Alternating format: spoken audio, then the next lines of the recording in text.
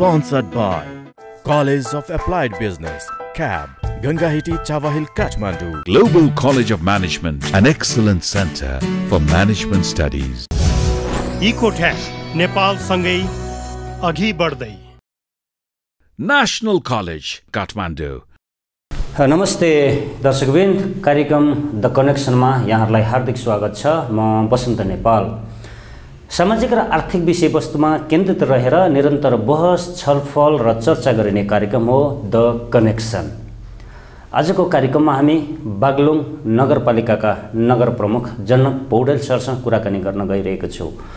Mayor साहब, हार्दिक स्वागत छ यहाँलाई कार्यक्रममा। धन्यवाद बसन्तजी। सन्चै हुनुहुन्छ? एकदम सन्चै। खास बागलुङ नगरपालिकालाई के को रूपमा चिन्न सकिन्छ? आम जनताहरूले, नागरिकहरूले कसरी चिन्न सकिन्छ? एउटा हिजो पश्चिम नेपालको पाल्पापछिको महत्त्वपूर्ण गौडा, ऐतिहासिक कालदेखि, राणा शासन कालदेखि नै एउटा प्रशासनिक न्यायिक थलोको रूपमा रह्यो र धौलागिरी अञ्चलको सदरमुकाम, बागलुङ जिल्लाको पनि सदरमुकाम, एउटा मिनी नेपालको रूपमा ठ्याक्कै तपाईँ हेर्नुभयो भने बागलुङ जिल्लालाई मिनी नेपालको नक्साको रूपमा पाउनुहुन्छ र धौलागिरी अञ्चलको सदरमुकाम र अहिले बागलुङ नगरपालिका यो गण्डकी प्रदेशको पोखरा पछिको महत्त्वपूर्ण नगरपालिकाको रूपमा अवस्थित छ। यो मध्यपाडी हाइवे जो पुष्पलाल लोकमार्ग र कालीगण्डकी कोरिडोर जो हामीलाई भारत र चीनसँग पनि जोड्छ, त्यसको काखमा अवस्थित एउटा सुन्दर पर्यटकीय एउटा नगरको रूपमा चाहिँ अगाडि आएको छ। अहिले तपाईँ मेयर भइसकेपछि तपाईँले त्यहाँ तत्काल एउटा हेर्न लायकका जुन चाहिँ जनताले प्रत्यक्ष रूपमा देख्छन् त्यस्ता प्रोजेक्टहरू के कम्प्लिट छन्? अहिले सुरुवातको चरणमा यो एक वर्षको बिचमा कम्प्लिट भन्दा खानेपानीको समस्याहरू ठुलो खानेपानीका समस्याहरू थिए। आक्रान्त 100औं वर्षदेखि हिजोका जनप्रतिनिधिहरू, साथीहरू म पानी खुवाउँछु भनेर त्यहाँ पुग्नुहुन्थ्यो, तर अहिले फर्कँदा एकदम लज्जाबोध गरेर त्यहाँ मुख देखाउन नसक्ने अवस्था परिस्थिति थियो।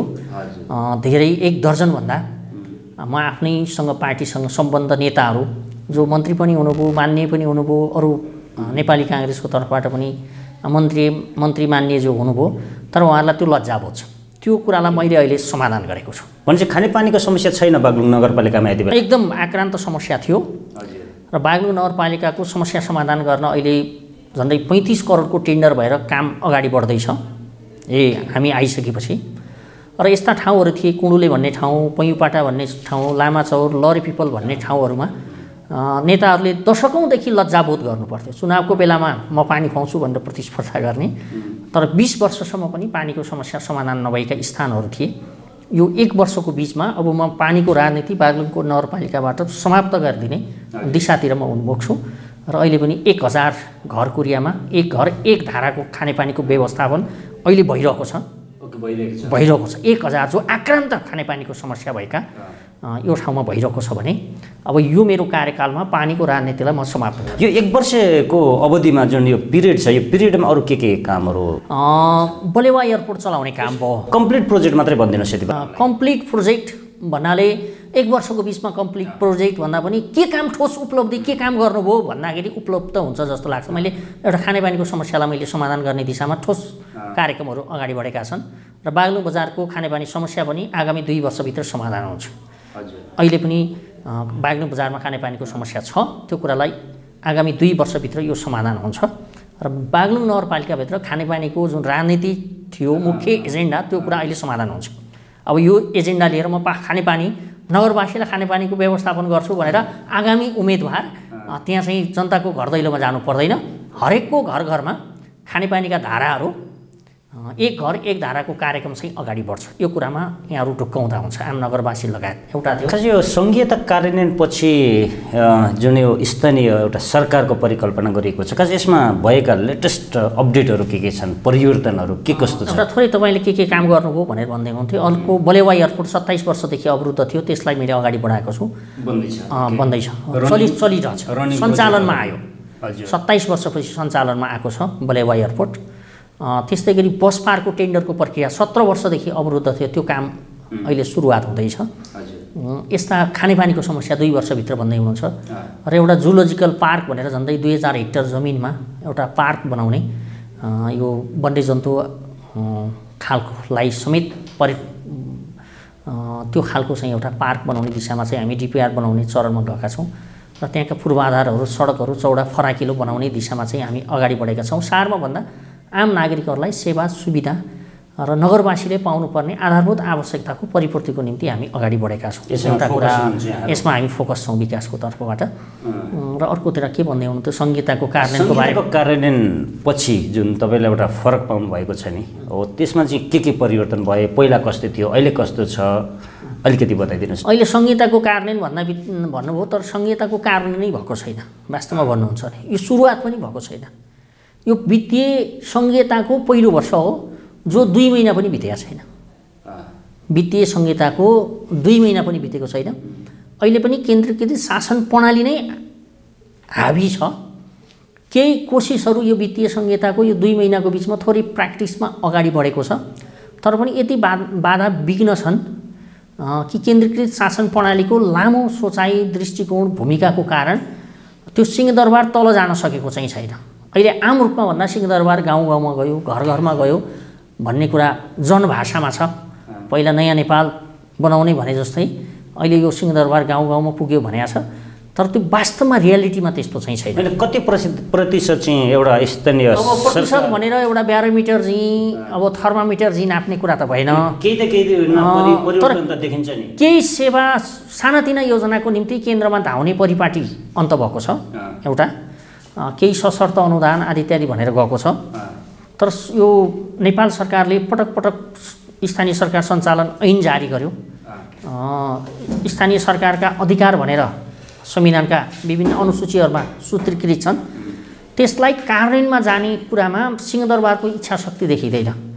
संविधानले कानुनले दिएका अधिकारलाई पनि खोज्ने दिशामा चाहिँ अगाडि बढेको हामीले पाउँछौँ। भन्नाले सिंहदरबारको हक अधिकारहरू गाउँमा पुगेका छैनन्, अहिले पुगेका छैनन्। रियालिटीमा भन्दा पुगेका छैनन्।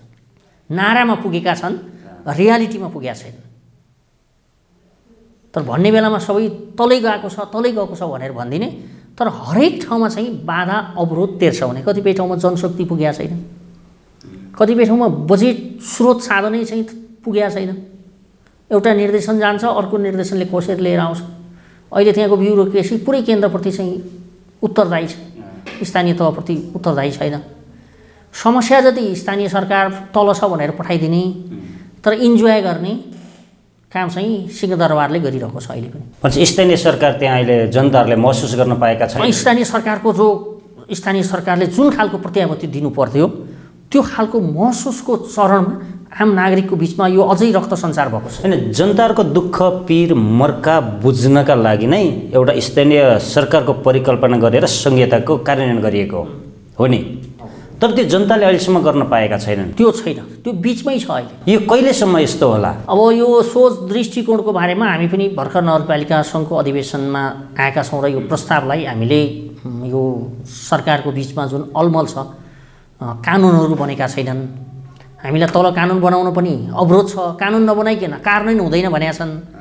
अनि एकपछि अर्को गर्दै अदालतको नाममा विभाग, मन्त्रालय, उपसचिव, सहसचिवका नाममा मन्त्री स्तरका निर्णयबाट तिनलाई कानुनले प्राप्त गरेका अधिकारलाई सुदृढ गर्नुभन्दा पनि तिनलाई खोज्ने कामतिर सिंहदरबार अहिले उद्धत छ। भनेपछि तपाईँको बुझाइले के भन्छ? स्थानीय सरकार कसरी सक्षम र सबल बन्न सक्ला? गम्भीर चुनौती के गर्नुपर्छ? अहिले जुन स्थानीय सरकारलाई आधारभूत रूपमा जनशक्ति, पर्याप्त बजेट र जिम्मेवारी र कर्तव्यसहित जुन ढङ्गले उसलाई सशक्तिकरण गर्नुपर्थ्यो त्यो सोच दृष्टिकोण केन्द्रीय सरकारको पाइँदैन। र अहिले जसरी हुन्छ खोज्ने कुरा, यो त धेरै अधिकार दिएको रहेछ स्थानीय तहलाई। यो स्थानीय तहले त यो अधिकार प्रयोग गर्ने हो भने त एउटा ब्युरोक्रेसीको ठुलो लेभलमा हामी त खतम भइन्छ, समाप्त भइन्छ, हाम्रो हातमा त केही पनि रहँदैन भनेर उहाँहरू अत्यन्त आतङ्कित अवस्थामा हुनुहुन्छ। उपल्लो तहको ब्युरोक्रेसी एकदम आतङ्कित अवस्थामा हुनुहुन्छ।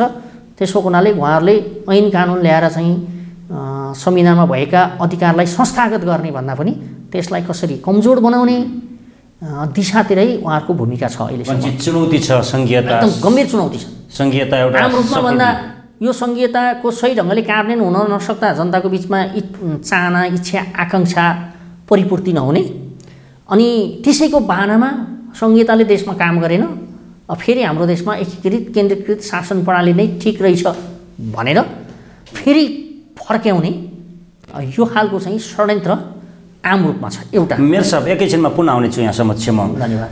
दर्शकवृन्द, यति बेला भने छोटो विश्राम। स्वागत छ दर्शकवृन्द, ब्रेकपछि यहाँहरूलाई कार्यक्रम द कनेक्सनमा। यति बेला हामी बागलुङ नगरपालिकाका नगर प्रमुख जनक पौडेलसँग कुराकानी गरिरहेका छौँ। समग्र एउटा संघीयताको कार्यान्वयन, बागलुङ नगरपालिकामा देखेका समस्याहरू, चुनौतीहरू र उहाँका कार्यकालमा एउटा भइरहेका रनिङ प्रोजेक्टहरू, यी यावत विषयहरूमा हामी कुराकानी गरिरहेका छौँ। जनक सर, हामी कुरा गर्दै थियौँ संघीयता कार्यान्वयन। म पुनः बागलुङ नगरपालिकामा केन्द्रित हुन चाहन्छु। यति बेला खास तपाईले त्यहाँको जुन स्थलगत निरीक्षण गरेर देख्नुभएका तत्कालीन समस्याहरू के छन्, मलाई बुदागत रूपमा बताइदिनुहोस् न। एउटा त समस्याहरू आम नागरिकहरूको बिचमा सेवा सुविधा नै सहज ढङ्गले पुगेको छैन। अहिले पनि बस्ती बस्तीमा खानेपानीका समस्या छन् भनेर मैले यहाँहरूलाई बताएँ। सडकहरू 12 महिना सहज ढङ्गले चल्न सक्ने अवस्थाका छैनन्। अहिले पनि राष्ट्रिय न्युजमा तपाईँको मिडियाहरूले पनि प्रसार गरेको हुनुपर्छ पक्कै पनि। स्वास्थ्य सेवा सहज छैन। अञ्चल हस्पिटल सञ्चालन भएको झन्डै 10 वर्ष भयो, तर पनि विशेषज्ञ सेवा पनि छैन। अस्ति मात्रै एकजना महिला 4वटा जिल्ला चार्दा पनि सुत्केरी हुन नसकेर पोखरा ल्याउँदा बाटो अवरुद्ध भयो। अनि कुस्माको हेमा भन्ने डाक्टर साहबले म्याग्दी लगाएर चाहिँ अपरेसन गरेर बच्चा र आमाको स्वास्थ्य जोगाउनु पर्ने अवस्था रह्यो। त्यही भएर अञ्चल हस्पिटल भने पनि विशेषज्ञ सेवा त्यहाँ छैन। त्यहाँ भइरहेका सेवा सुविधाहरू पनि अत्यन्त आक्रान्त छन्। सहज ढङ्गले आम नागरिकहरू बेरोजगारको तहमा हुनुहुन्छ। धेरैजसो विदेश पलायन हुने अवस्था छ। स्थानीय उत्पादनले बजार नपाउने पर्याप्त यी खालका समस्याहरू छन्। शिक्षामा सहजता छैन। शिक्षा, बोर्डिङको शिक्षा जुन प्रदान गरिन्छ, 2 खालको शिक्षा छ अहिले नेपालमा। अब यो गरिब परिवारका आम नागरिकहरूले पनि रहरमा बाध्यताले बोर्डिङको शिक्षा दिनुपर्ने बाध्यता छ। सामुदायिक विद्यालयहरू अत्यन्त धराशायी हुने अवस्थामा छन्। त्यसको हुनाले समस्याहरू भन्नाले पीडा देखिन्छ। नगरवासीहरूले अझै पनि पीडा भोगिरहेका छन्। धेरै समस्यामा छ। खास ऐन यहाँले कुरा उठाउँदै हुनुहुन्थ्यो शिक्षाको विषयमा, अलिकति बोल्न मन लाग्यो मलाई। खास के छ, एउटा यति बेला बजारमा निजी र सामुदायिक विद्यालय बीचको एउटा जुन दूरी छ, सामान्य एउटा गरिब जनताहरूले चाहिँ अब गुणस्तरीय शिक्षा पाउन सक्ने एउटा आधार बनिरहेको छैन। बागलुङ नगरपालिकाको दृष्टिकोण के छ त्यहाँ? अहिले हामीकोमा झन्डै 11,000 विद्यार्थी हुनुहुन्छ। 30वटा बोर्डिङ छन्, झन्डै 11,000 विद्यार्थी हुनुहुन्छ 1 देखि 12 सम्म। त्यत्तिकै सङ्ख्यामा 88वटा चाहिँ सरकारी विद्यालयहरू छन्। त्यसमा पनि झन्डै 11-12 हजार विद्यार्थी हुनुहुन्छ। राज्यको झन्डै 30 करोडभन्दा बढी सामुदायिक विद्यालयको निम्ति खर्च हुन्छ। तर संस्थागत विद्यालय जो बोर्डिङहरू छन्, उनीहरूले झन्डै ठुलो मात्रामा आफ्नो लगानी गरेर पैसा कमाउँछ। राज्यको हरेक वर्ष 30 करोड चाहिँ लगानी चाहिँ भइरहेको छ पूर्वाधार बाहेकको क्षेत्रमा। तलब भत्ता आदि इत्यादिमा 88वटा विद्यालयमा 531 जना हाम्रो त्यो नगरपालिका क्षेत्रमा सरकारी तलब भत्ता खाने टिचरहरू हुनुहुन्छ। 100-150 जना त निजी स्रोतका टिचरहरू पनि हुनुहुन्छ। तर त्यसको परिणाम राम्रो छैन। हामी आइसकेपछि हामीले निष्पक्ष ढङ्गले झन्डै 2 दर्जनभन्दा बढी टिचरहरू नियुक्ति गऱ्यौँ। 35 नम्बरको इङ्ग्लिस सब्जेक्ट राखेर टिचरहरू नियुक्ति गरौँ निष्पक्ष ढङ्गले। हिजो छोरी बुहारी भाइ भतिजाहरू व्यवस्थापन समितिका प्रहका राजनीतिक नेताको आधारमा छनौट हुने गर्थे। मैले एउटा रोचक घटना सुनाउँ तपाईँलाई। बजार नजिकै सटेको एउटा चाहिँ विद्यालय थियो, शिवालय प्रावि। त्यसमा 17 जना डिप्लोमा पास गरेका, डिग्री पास गरेका, इन्टर लेभल पास गरेका प्राविको टिचरको निम्ति विज्ञापनमा सामेल हुनुभयो। तर हामीले निष्पक्ष ढङ्गले परीक्षा लिँदा जम्मा 2 जना उत्तीर्ण हुनुभयो। 35 नम्बरको इङ्ग्लिस विषय राखेर निष्पक्ष ढङ्गले परीक्षा लिँदाखेरि 2 जना मात्रै त्यो परीक्षा पास हुनुभयो। तपाईँ आफै अनुमान गर्नुहोस् कस्ता टिचरहरू हामीले भर्ती गर्ने रहेछौँ। हाम्रो शिक्षाको स्तर के रहेछ?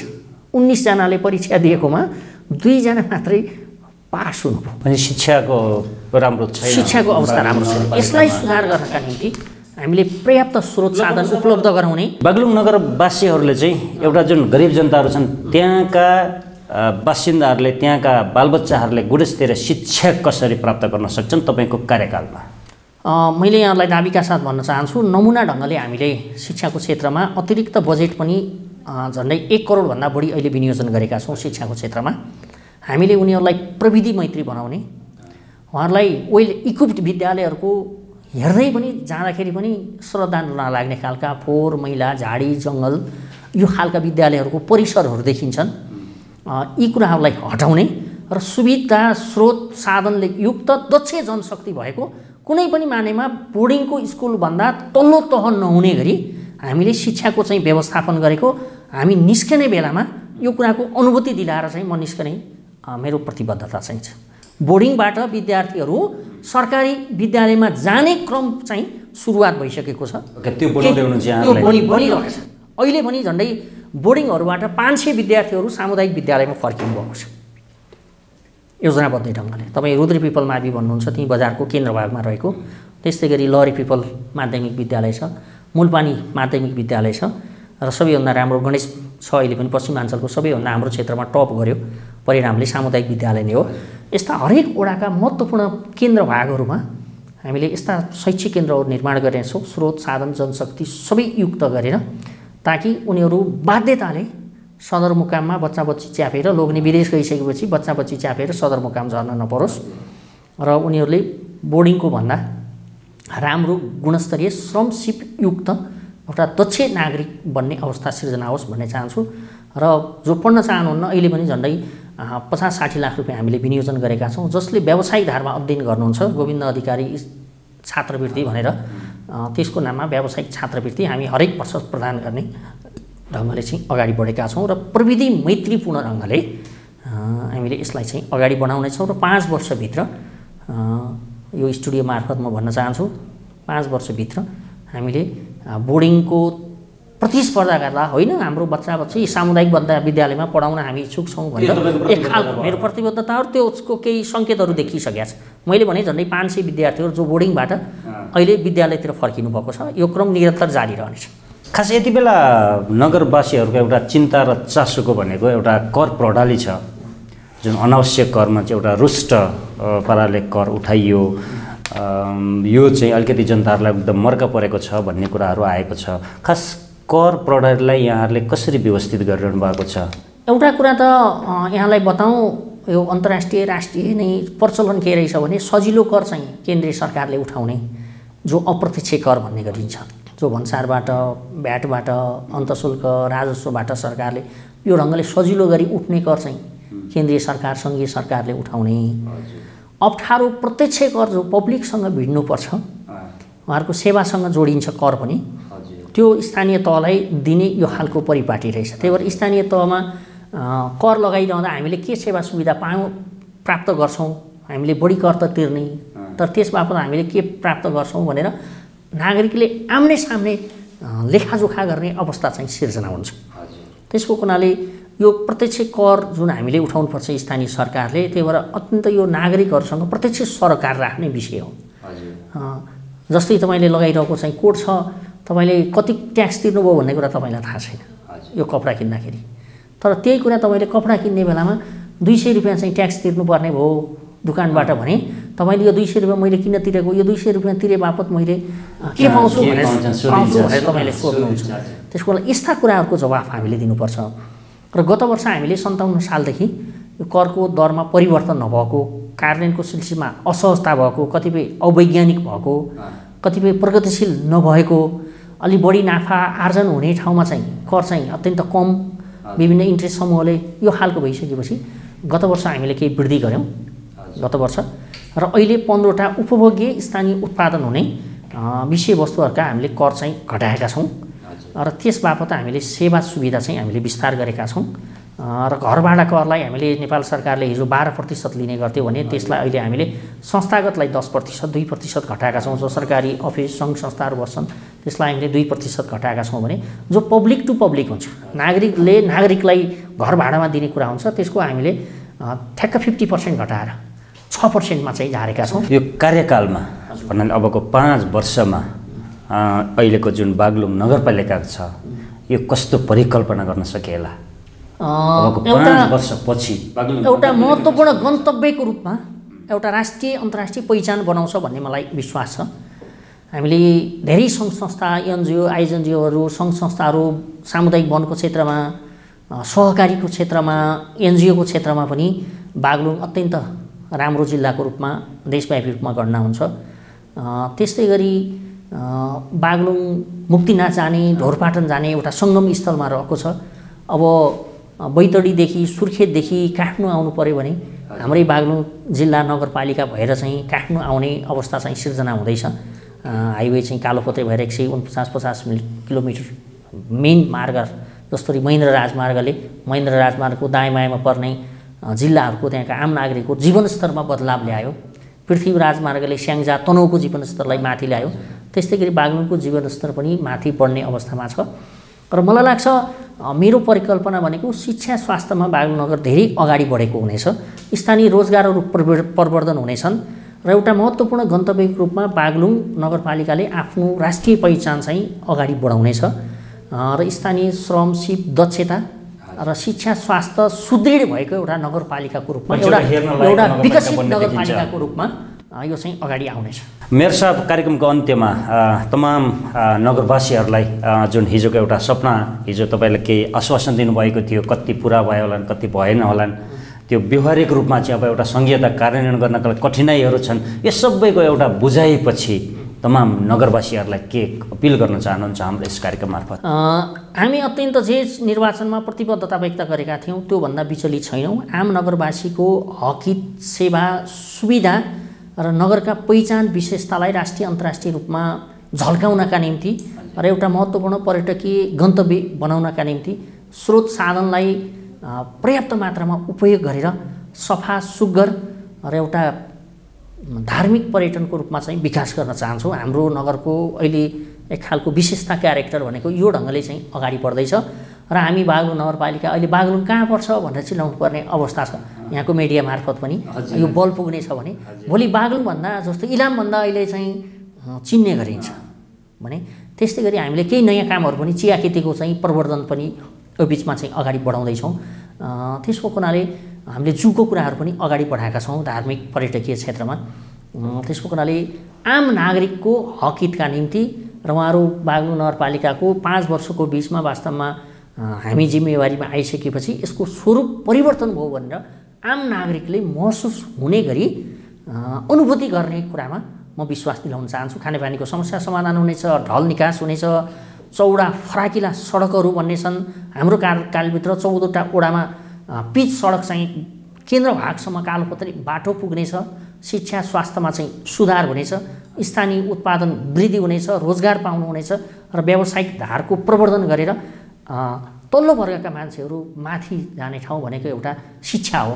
यसको शिक्षाको क्षेत्रमा ठुलो गुणस्तर परिवर्तन भएको चाहिँ हामीले पाउनेछौँ, देख्नेछौँ वसन्तजी।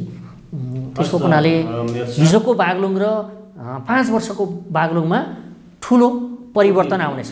जसरी किशोर अवस्थाको युवा र एउटा मेच्योर्ड युवाको अवस्थामा हामीले परिवर्तन देख्छौँ भने बागलुङ अहिले किशोर अवस्थामा छ भने हिजो पछि 5 वर्षपछि परिपक्व एउटा युवा अवस्थामा उसमा फक्रनु पर्ने विशेषताहरू चाहिँ फल्केर एकदम आकर्षक युवा तपाईँ जस्तै युवा हुन्छ। त्यो स्वरूपमा बागलुङ बजार चाहिँ बागलुङ नगर परिवर्तन चाहिँ हुनेछ। मेयर साहब, कार्यक्रममा आइदिनु भयो, यहाँलाई धेरै धेरै धन्यवाद।